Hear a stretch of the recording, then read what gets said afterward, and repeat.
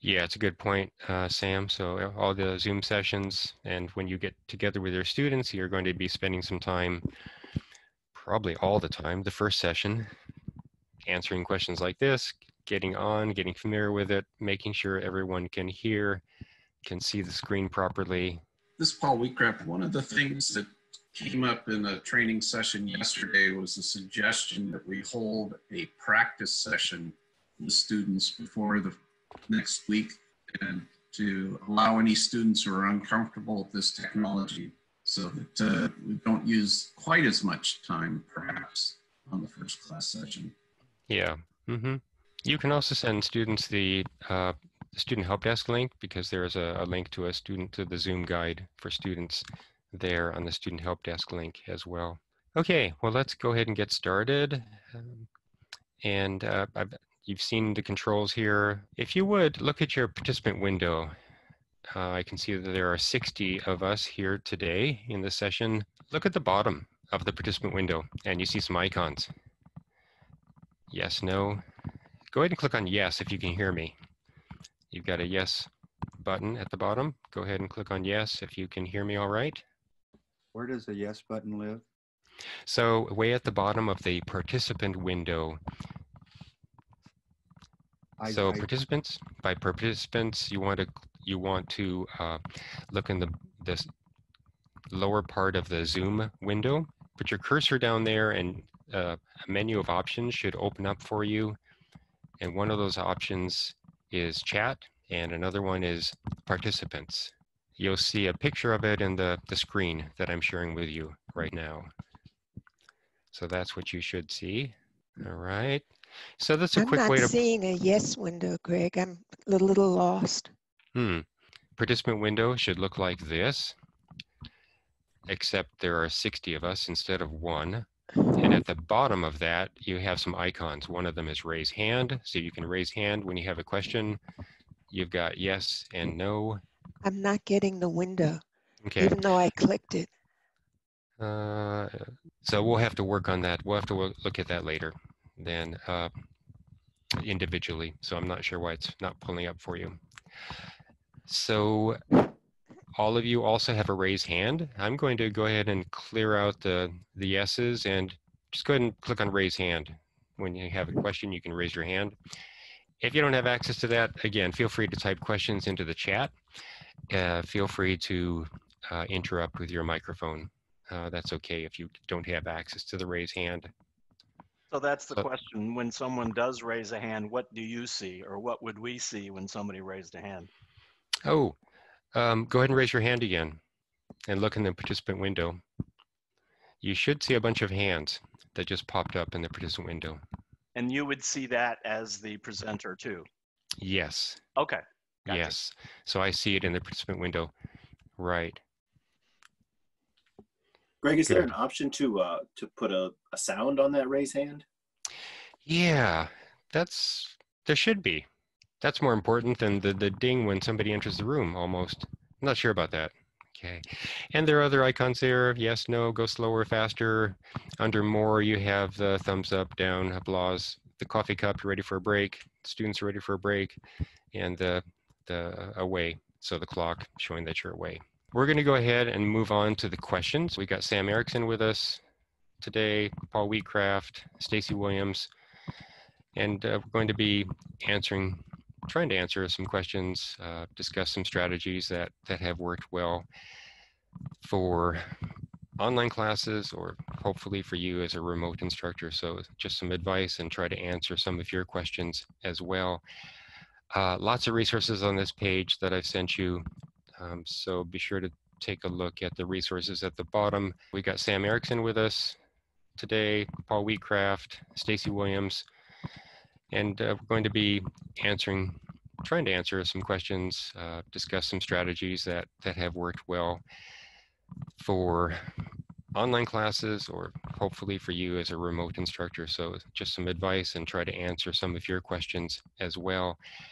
Lots of resources on this page that I've sent you. So be sure to take a look at the resources at the bottom. I think you've already gotten into this one. I just want to spend a little bit of time on this as we start off.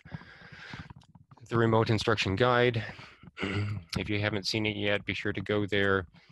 You're familiar with the requirements that we're supposed to do now for remote instruction during the next 5 weeks of the term, what we're supposed to be able to provide in terms of basic communication, syllabus, instructional materials, having students submit assignments. All right, I'm going to let you read through that on your own at some time, but what I want to mention here is, you want to take this slowly. Don't feel that you have to plan for the whole term immediately. In a sense, you want to get things ready for week 1, and here's a to-do list for week 1 that you want to work on immediately and have ready to go for Monday. Then is what you need to do. Identify how you're going to demonstrate activity in the first week for a no-show. So some kind of interaction, engagement, assignment on the part of the students. Maybe it's a discussion, maybe it's something else. Identify how the materials that you would like for week 1, what's essential that you'd like to have there. For example, your syllabus, which of course activities are essential for week 1, and get those added to Brightspace. If there's an assignment they should do, a quiz, a discussion, well, write and post a welcome message, so a getting started message for announcements, either to announcements definitely to announcements, and also you might want to have parts of it in your syllabus as well then. And I'm going to jump over to that message. So here's a sample. So following that link, sample to a introductory message that you might use. You can make a copy of this, modify it as you wish. Information welcoming students to class. Notice the brackets here turn this message into the student's first name, the actual first name of the student when they log in. So but you have to use that actual curly Q bracket in order to get that. Otherwise, it'll look like that, hello first name. You don't want that. Yeah, whatever you'd like to welcome students in, whatever way you'd like to use. These are very unusual times. Okay, you can read through it. Information about when the class would normally meet and what you would like to do. If you would like to use synchronous discussion, then you should talk about that here in this welcome message then. So for example, I've stated here, I'd like to use that time, part of that time each week that we would normally meet to have a synchronous discussion. And so you're welcome to do that.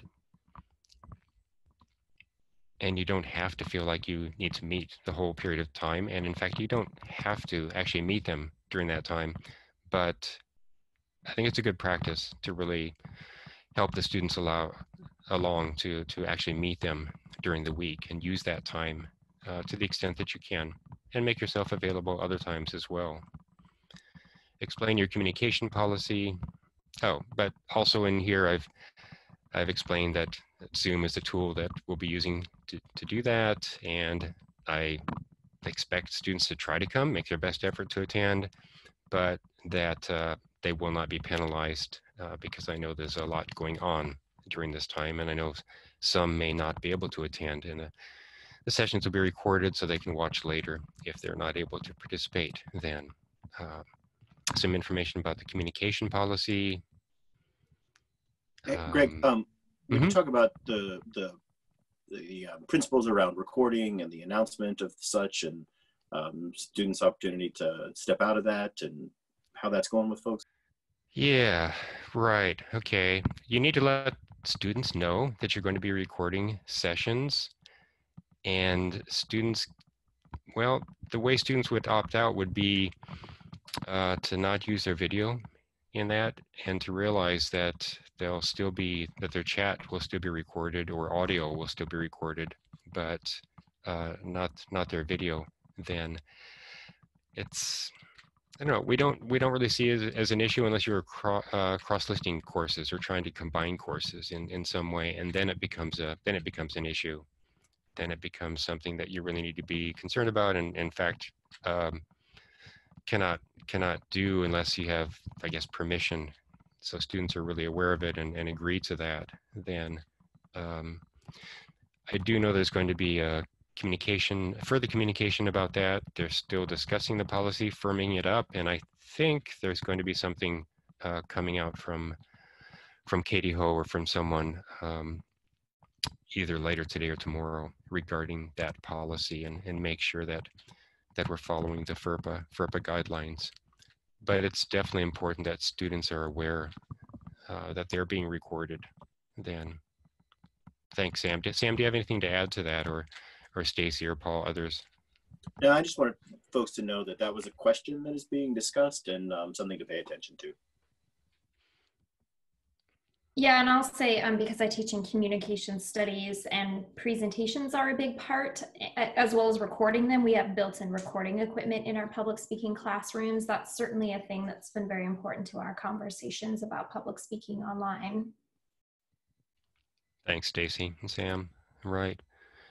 Also, you want to be sure to have a student Q&A discussion. That's part of the remote teaching template that all the classroom instructors have been given, so students have a place to ask questions in the discussion, and we can look at that later if we'd like to. But have your communication policy. Students need to know how to communicate with you, to ask questions, and so you just want to explain that carefully then, and put your direct email address in there if you'd like to. You can make yourself available for office hours by appointment as well. So in my class, I had a Google Doc. Students could sign up for a time to meet with me, and I asked them to do that at least once during the term and meet with me. My class was actually a hybrid, so most of the meetings were face-to-face, but they had a chance to meet online as well, and explain your expectations, an area for that, making sure students are reading through the materials and getting started, course information, and the first module, week 1 module. Then any expectations about a deadline for something. For example, post your introduction to the discussion board by Thursday, 11 p.m. All right.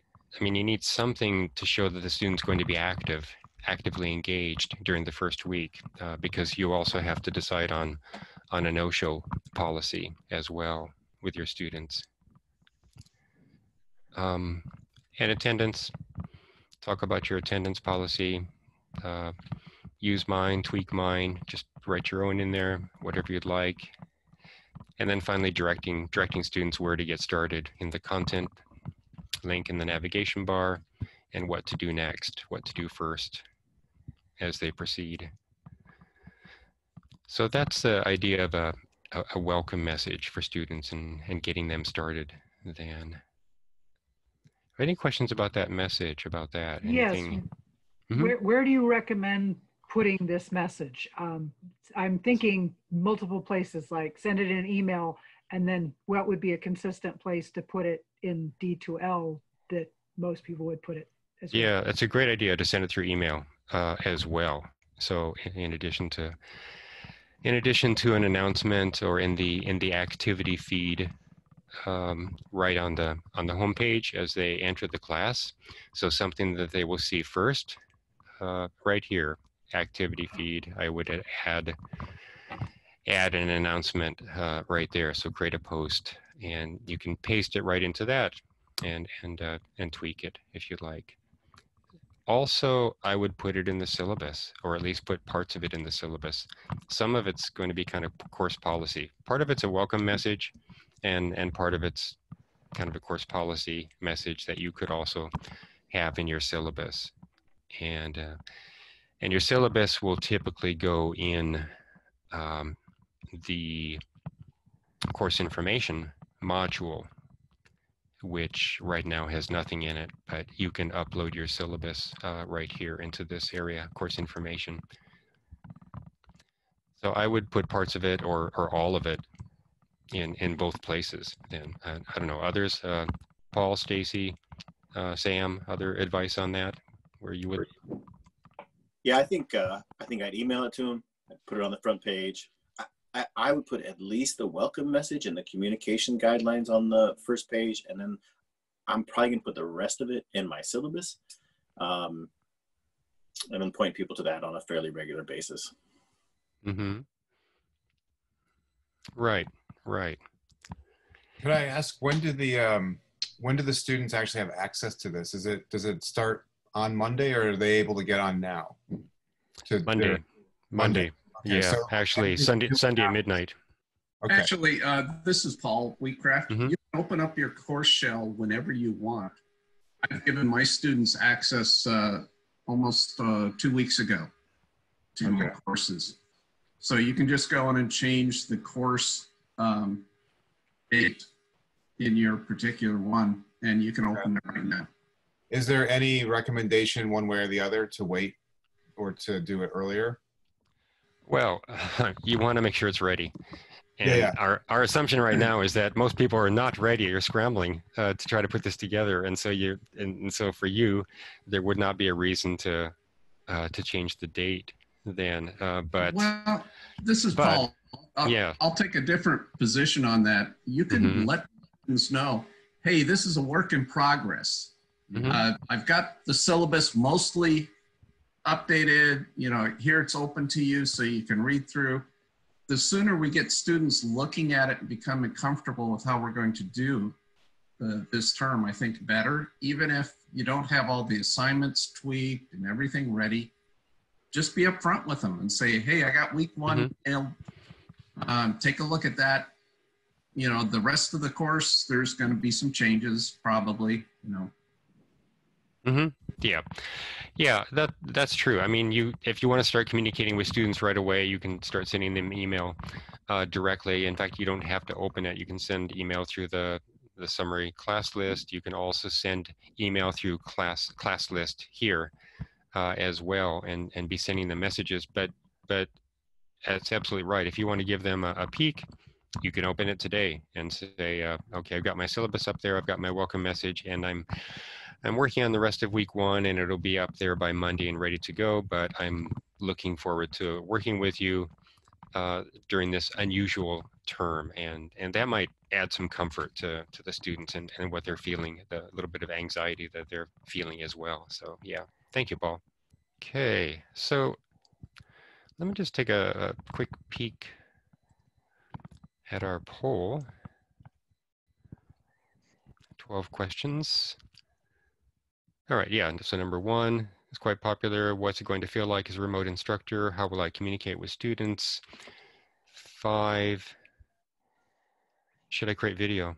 Okay, and 6, how will I facilitate social connection and a sense of belonging? Definitely, all right. And 8, how can I keep the technology requirements at a level that makes it possible for learners who only have a cell phone data plan to access? Yeah. How about if we try to take those 4 questions anyway? And also starting with number 1. Yeah, Sam, Paul, Stacy, any of you would like to jump in on that? So what's it going to feel like as a remote instructor? How will I communicate with students? So kind of a communication plan. This is Paul. It's going to feel different. It's going to feel weird. I did my finals last week, which were group presentations using a Zoom session. And yeah, it was a completely different feeling. But I think everyone will get used to it by the 2nd or 3rd week. I think you and the students will all be used to it. I think during this time, kind of leveraging on what I said a minute ago about thing is we need to over-communicate. So this is going to be new to some students. So communicating via email, having your virtual office hours set up so that they can contact you via phone or email or video conference, which by the way, I created a Google phone number that forwards to my cell phone number. So that's the phone number I'm using in my syllabus. And I know, I think I saw some emails earlier today where they were suggesting that you might want to do that for the full-time faculty.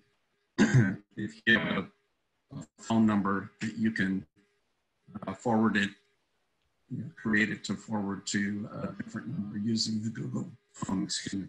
Hi, folks. Sam Erickson here. Paul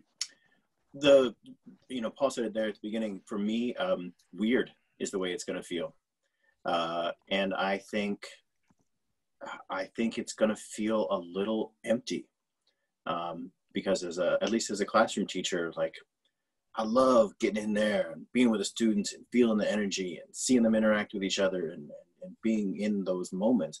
And I think that's just much harder through Zoom or in an online class. And I think the other thing that I would echo that Paul said is we over communicate. Like, I think when I post an announcement, I'm also going to send it in an email. And then probably at the beginning of each week, I'm going to just let students know. The other thing that I keep thinking about as we have changed so rapidly in the last 10 days is perhaps in the next 10 days, we will also need to adapt something that we are doing. And maybe we're going to try something in week 1 and it's just not going to be the thing we need. And I feel like we all need permission to hold our students harmless, and to adapt and to make choices that are best for us. Yeah, that's a crucial point, being ready to adapt, because you're going to do some things this week and think, well, that did not work very well, or maybe it worked great. You'll keep that up and you'll make small adjustments for the next week, or maybe some large adjustments. One thing I would try to make sure you do is, I don't know, I do like the idea of using Zoom for an office hour for one-on-one, and I guess this gets into number 6 as well, but the social connection, maintaining a connection with students right away, making yourself available. And it doesn't mean making yourself available all day online, because you've got your time as well. Just be clear about expectations about when you can get back, when you expect to answer questions and so forth. But I would try to meet students. It depends on your numbers. If you've got 30 or 40 students, it can be difficult. But with a smaller number, try to meet them one-on-one, even for 20 minutes, to check in and see how things are going, and see if they have any questions, see if they understand the class, or if they have any feedback for you on something that would help in terms of student learning. Greg, this is Stacy. I'll chime in with something else that I think I teach online quite a bit, and I teach communication online. So much of it is about communication and connection. And one of the things that I think is really helpful is if you can find some time in either a pre-recorded video format or a one-on-one Zoom session to talk to your students about feedback you have on their assignments. You don't have to do it for every single assignment, but maybe by week 3 or 4, you can have a quick check-in, because in the online classroom, when we're providing written feedback, our tone is something that I think is really hard to convey without our voice and our facial expressions being there. And so I think that can be early on a really reassuring way to give encouragement and guidance on future assignments. And I know it's something that I've had students email me and tell me they really appreciate getting that feedback early on and knowing that I'm there and I'm paying attention to what's happening in the classroom. And that's made future conversations when they've had questions about assignments, I think, a lot more open and free flowing, because they've had this interpersonal connection with me around some of their coursework early on. And since we won't be in the classroom to talk about some of those things, you might want to carve out a little bit of time to do feedback for one assignment, or summative, here's how things have been going the first 3 weeks or 4 weeks with them. I had something to add. We went online at Lewis and Clark like the week before spring break. And one of the things that worked that I started doing that week was I had the full class meeting that I wanted everybody to join, but I also posted the recording if they couldn't. And then right after that was an option to join one-on-one, and you can use the waiting room in Zoom so people can join and you can meet with them in the order that they join. And a lot of students took advantage of that. So that's how I was doing office hours. So people who weren't maybe didn't feel comfortable asking a question in the whole group or had something more specific they wanted to talk about, just joined directly afterward. And then we met that way. That way is still keeping it kind of contained, you know, for the 2 days that we met a week. But it was a way to kind of do both things. Thanks, Bethany. And I see that folks have been raising their hands, and you did too. So thanks for doing that, because I didn't notice that before. And so I'll try to pay attention to that. I know there's a lot going on in the chat. Greg, that's coming up is people would like to review how to set up one-to-one Zoom meetings. Right. Yeah. Okay. It's going to be helpful if you go to the Zoom training, if you need some of the basic skills. So let me start out with that then. And in terms of setting up a one-on-one Zoom session, you can do individual sessions if you'd like. With my class, I didn't do that. I created just one room and made it a recurring room. And maybe I can just share very quickly.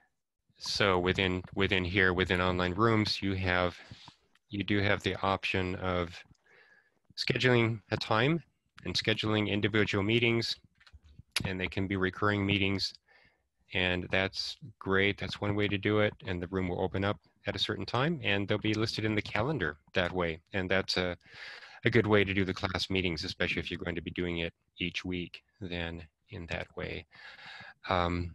In my class, I would tend to create a room and then use this function here, recurring meeting, and then I just chose no fixed time so that the room is open and I can use the same link all the time for students. And that's the link that I use, and I direct students in that case instead to click on online rooms to get to the room, to that one room each time then. And if you're going to use it for office hours, then as one of you mentioned, enable waiting room can be a good approach, so that you're not interrupted while you're talking with one student then. So just another way to do it. Yeah, this is Paul. Just one caveat to that. When you create it that way, that room is open to the entire class. And so if you're having a discussion with a student, you may be talking about student grades and other things that need to be kept private. So if you do your office hours that way, you have to watch and make sure no one else has joined the meeting while you're discussing it. A better way is to create an individual meeting just specifically for that student. So that's why I've been doing my office hours that way. I have the student call me during the office hours, and then I create an on-the-fly one-on-one Zoom session so I know that I don't have to worry about someone else inadvertently joining the session. I only use the class Zoom meetings for the class time. Yeah. I use it. You can use it for class time. Yeah, that's why I had students sign up on a Google Doc to pick times. So it didn't turn out to be an issue, but absolutely correct. You want to make sure that nobody else joins you in the room if you're talking about sensitive material. This is Kate. If you do enable the waiting room for students, where does that show up then on your screen that you see? Would that be under participants? To see if anybody's in the waiting room? How does that work? It's something like that. There's a special section that pops up that so-and-so has entered the waiting room and is requesting permission, waiting for you to allow them to come in. Yes. Okay, so we could just, as long as you tell students that it's kind of after everybody leaves, then you'll go into the waiting room and it's private, right? It's private. Well, they start in the waiting room. So when they enter your class, they do not get into the Zoom meeting. They'll get into the waiting room instead. Okay. And that is private. And that's private, but you don't meet them there. You get them to come in. You allow them to come into the main room at that time. Okay. And is there something? What would we click to have them do that then? I don't have the screen right in front of me, but there's something that says allow them to come in, to that effect. allow so-and-so to enter. I know some of the Great. training sessions have been set up that way as well. Okay, great. Thank you. And, yeah. Yeah, there's a interesting observation. Be careful what's in the background of for your videos then, right? The visual backgrounds. Question 5, let's get to that one. Should I create video? And if so, which tool? Oh, by the way, there have been a number of questions about use Zoom. Do you have to use Zoom? I mean, do you have to meet students synchronously? And I think the answer is no, you don't have to do that. So if you want to just have discussions, you need to have some way of connecting with students in that way. So through discussions, Zoom is a good tool. We have it available. And since they are expecting to meet synchronously and not really used to the discussion type format, I see it as it's an opportunity. You don't have to use it. I think it's an opportunity if you would like to use it to connect with students in person, so you can see their face and just get to know them for 20 minutes or an hour or whatever you'd like to spend. So it's an option for them, for you to do that. I would recommend it. I would be doing it if I were teaching a face-to-face class, to try to get some face-to-face contact with them. But you don't have to spend the whole time there either. It can be an hour out of the 2 hours, or just a half hour, then potentially. Make it a half hour and see if it develops into longer. Then don't feel that you have to lecture for that time, to use that time for lecturing. Then that might not be the best use of time. So that ties right into the video. Should I create a video? So yeah, I don't know. Some thoughts on that? Oh, Greg, before we leave that, that discussion about synchronous learning, yes, all of our students signed up for these classes at a particular time before all this happened. And I can only imagine that many of them have had their lives deeply disrupted, which means maybe now they're working for Amazon and they weren't before, and they don't have the time and space that they had when they were signing up, or they're caring for people who are going to be around. And I think requiring synchronous meetings regularly is not something I would recommend. Certainly, yes, right. And you might even take a poll to see what other time works better. I know the stipulation said that it should be during the class time, but I don't know. I think if it doesn't work well for you or your class, then you might find something else, some other solution. Or you might do everything asynchronous, except try to meet them individually, one-on-one, perhaps. So see what's going to work best in your situation for that. Because it's true, many will not be able to make it during the time. You can always record it, but yeah, you have to weigh the benefits and see. So what about getting, so video ties into the connection, instructor presence, potentially. Stacy, Paul, Sam, anything that you'd like to share about number 5? Should I create video? If so, what tool? This is Paul, and I created videos for all my classes a couple of years ago. And I found that that's one way for students with attendance challenges. You've got it already pre-recorded, prepared for them. And then I've been using the face-to-face time, which now will be a virtual face-to-face time, to discuss the recordings, the lectures, the information that I previously posted. And I use the D2L tool that's built in through my media, it's Kaltura. And then I post the video on YouTube. And I chose to post it on YouTube primarily because it does not a perfect and doesn't meet the rigid accessibility requirements for closed captioning, but it does a pretty good job. And so it's better than nothing at all. The Kaltura platform actually does machine captioning now, so that may be an alternative you don't need to pursue under YouTube if that's the only reason you're using YouTube, because you can have machine captioning automatically on Kaltura videos, and you can edit them after the fact if you want to. So speaking of Kaltura, so back on your original document, the resources at the bottom. See, I've added a link to Kaltura Capture Space screencasting video within D2L as well. And so here are some steps. We might be offering some actual training in this, talking about that now, but the documentation is quite good, quite clear, including some pictures and all, and it's fairly simple to use inside of D2L. Then, so that's one option for you to use that. It's a tool where you can edit, you can record for a bit. If you don't like it, you can stop and start over, and you can even do little quick edits using the tool. And then you are able to connect and add those videos from within your My Media area, which is part of D2L. And so that's one option for you. Another option for you is Zoom. If you would like to record something in Zoom, it's not a solution to recommend for long term, but since you are becoming familiar with Zoom, and if you feel comfortable for it, you could record something in Zoom and make it available to students.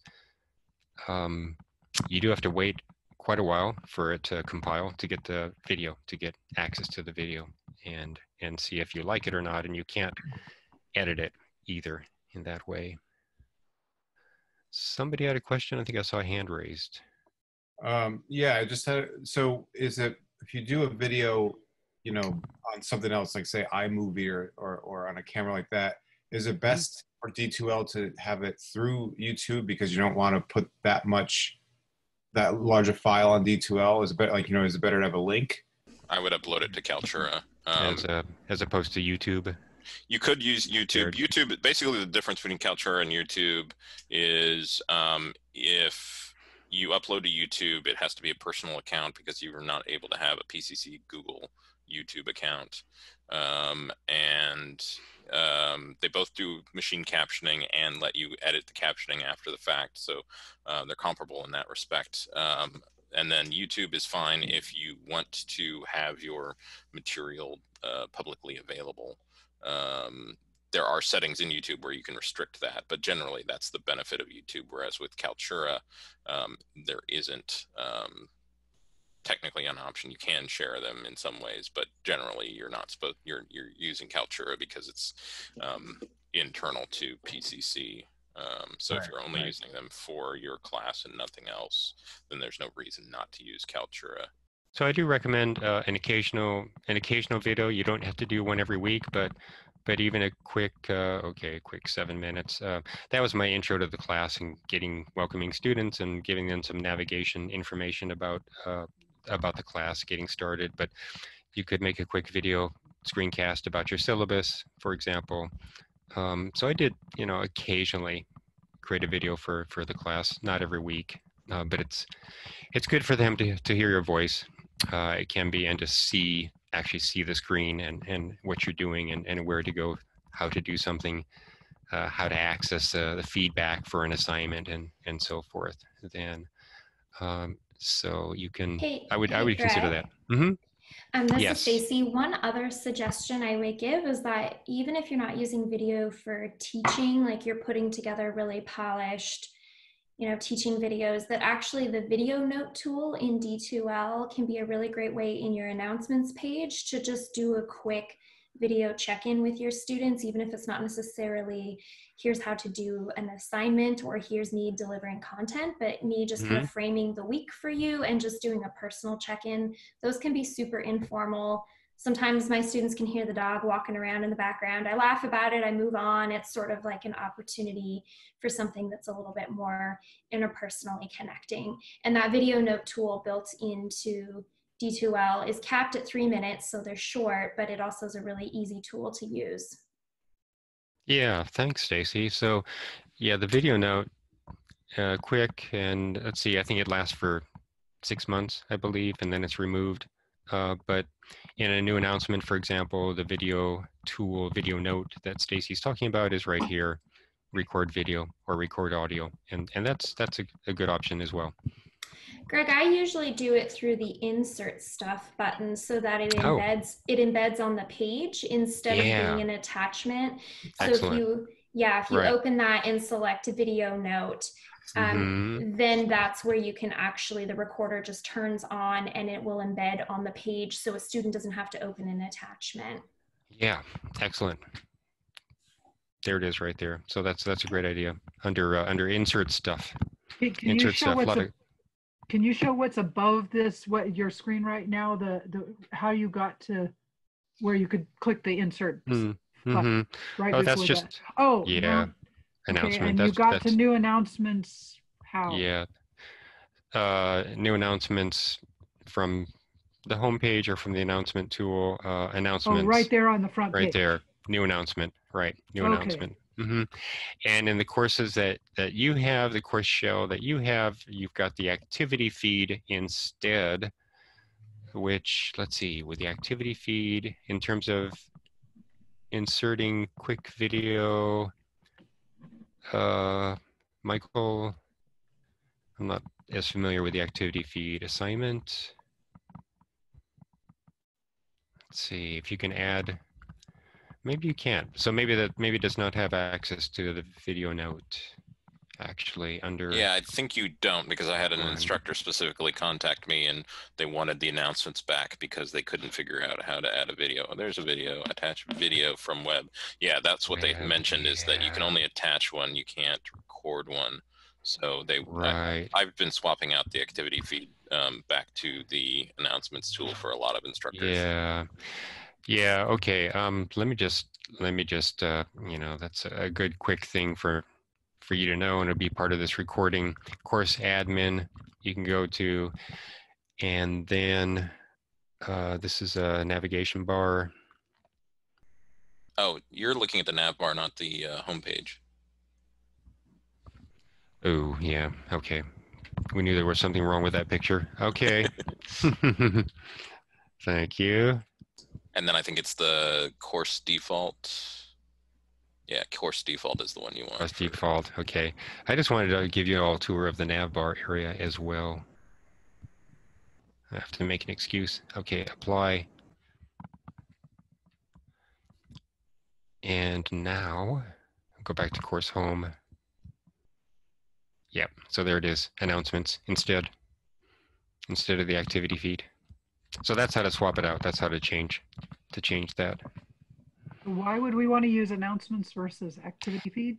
Well, for one thing, if you wanted to use video note to add a quick video, announcements is a little bit more powerful tool. You have more options under announcements if you add a new announcement. Also, it'll copy over from course to course. So if you were to teach this course now and then want to use it again in summer, then it would copy over, whereas the activity feed would not, is how I understand it. Is that correct, Michael?